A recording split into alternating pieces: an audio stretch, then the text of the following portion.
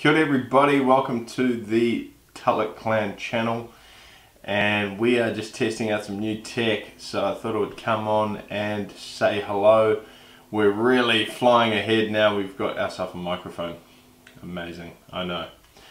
So today's topic, I want to talk to you about something that's kind of a pet peeve that always annoys me whenever I'm down the local park, and I think this is something that the government should do in New Zealand. I really think a bylaw should be introduced so that all children's playgrounds have shade. Now the next time you go out to a playground, I want you to take a really good notice of how much shade is available. And I've really been noticing this over the past 3.5 years now that I've got a couple of young kids. I've got a 10-month-old and a 3.5-year-old, and it is really hard to find a park with shade. So, why is this? I've got no idea. We've got one of the highest rates of melanoma. We've got one of the highest rates of skin cancer in the world. Everybody knows there's a friggin' hole in our ozone layer, so why are we not using our brains and providing shade over the top of these playgrounds where our children are playing? There's a playground in my local community that, I'm not kidding you, cost $1 million to install. How can any playground cost $1 million and not have overhead cover? Even stupider, there is a little seated area, and it's got like a little gazebo pergola area, and the pergola is just like slats of wood with no cover.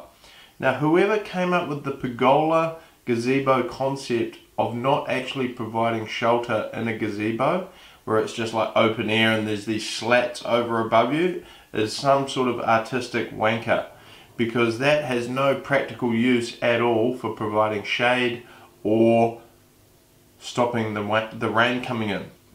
So if I was the Prime Minister of this country, one of the first things that I would do is that I would introduce compulsory shade at all of our parks so that we can look after our kids and keep them out of the sun.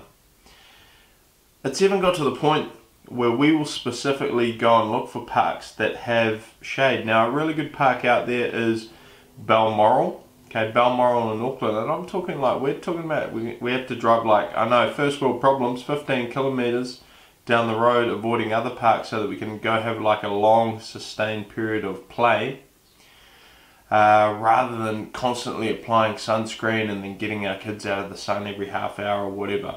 Okay, this is just common sense stuff that you would think that councillors, people in power would sort out. Now why is this so blatantly obvious to me? Now Milyn and I, you may not know, but we are both raised in Cairns, okay, over in Australia. So I moved over to Australia when I was 9. Milyn was born and bred there her whole life. Now obviously it's effing hot over in Australia, but they are a lot more sun smart. They're a lot more conscious of really hot weather, and they're a lot more conscious of wearing hats, providing shade for kids. So why can't our councillors, why can't our politicians get out there, set aside a little bit of money, make sure that our parks have shade, and get this happening? I think we could actually have less parks but more parks with shade. So if you go around anywhere around Auckland, there's like reserves set aside for kids to play at and reserves set aside for parks. There's literally so many parks. We need to centralise these parks. The kids can cycle a little bit further. Hey, we can travel 3 or 4 k's, no problem. Get to these parks with shade, make them awesome parks. The kids will have a good time. People aren't catching melanoma, people aren't catching this skin cancer in their youth, and it works out better for everybody. That is us, team. That is my topic for the day. Hope you enjoyed. Cheers, bye.